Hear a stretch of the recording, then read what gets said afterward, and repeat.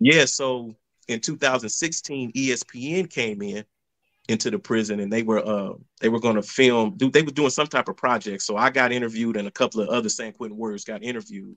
In 2017, Draymond Green comes back with Kevin Durant, right? Mm. Kevin Durant just got pulled away from the OKC, right? He's a Warrior now. They bring him in because, you know, in essence, you the new guy, so you're going to come to the prison and meet these guys over here. They also bring Marcus Thompson, one of the lead writers on The Athletic. Now, I'm doing play by play. At halftime, somebody sneaks up on the side of me, right? Like, we in prison, bro. You just don't sneak up behind to the side of somebody, right? And I feel this tap, right?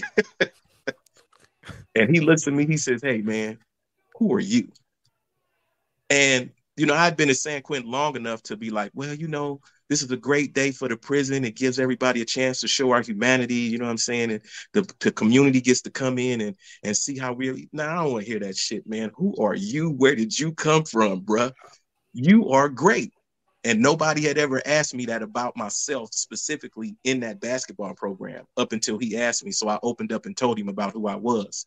Right. A few days later, he writes a piece in The Athletic, and a third of it is about me. He said the show didn't start until this guy opened up his mouth. You know, his name is Aaron Taylor, but everybody calls him Showtime. And the following season, Kevin Durant sends a film crew in to film the movie Cue Ball, which is now playing on Tubi, right? It's a Fox Sports documentary, and it's about the 2018 season of the San Quentin Warriors, right? Mm. And they came to me and was like, "Man, we want you to do exactly what you was doing when we met you. We want you to be kind of like the ESPN." Myself, Rasan Thomas, who was the sports editor of San Quentin News at the time, and another guy by the name of Nate, right, who was part of the Shakespeare Club up in there, but he was real swift with his mentals. And so I called Nate. I need you over here with us, right?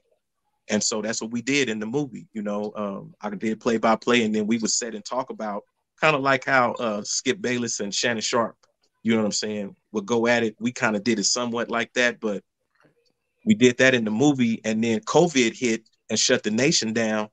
And Cue Ball played for 2 years on Netflix. It was the number one show on Netflix, the number one film that was being watched, you know, and people got to know about me. But the story was really about Harry ATL Smith, who had an opportunity to try out for the G League, the San Quentin Warriors G League, a week after he was released, right? Oh wow.